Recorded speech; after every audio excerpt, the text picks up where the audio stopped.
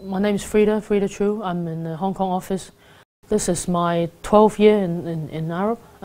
Before I graduated, I had a chance to work summer intern here. And I obviously seized the chance to continue to work after I graduated. So I started off working in tunneling, and then I shifted my focus into mainland China-based projects.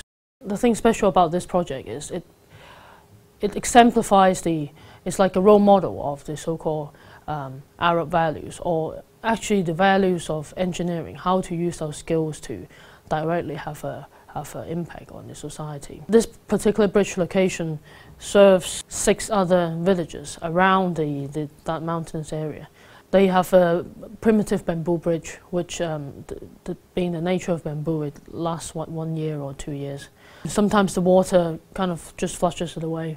So every year they have to go back and put a new one. So they're very happy that we were there to do a more permanent solution.